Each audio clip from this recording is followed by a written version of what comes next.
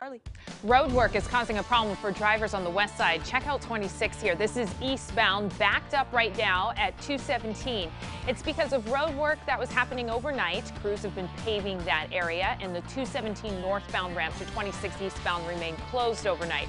Well, that ramp reopened, but crews still have a right lane blocked, and that's causing the delay here on 26 eastbound at 217. You can see the backup. It stretches past Cedar Hills.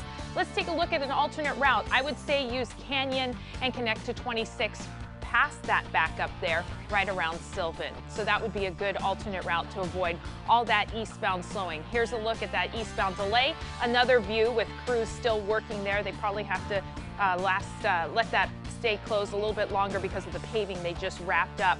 But hopefully they get that reopened pretty soon. Of course, I'm going to keep you updated. So here is I-5 southbound, 7 minutes in from Vancouver. I-84 westbound, 5 minutes. 26 eastbound in from 217 is 9 minutes, but the backup starts a little bit before 217. And here's I-205 southbound. Looks great there through Oregon City and Westland. All right, thanks, Carly.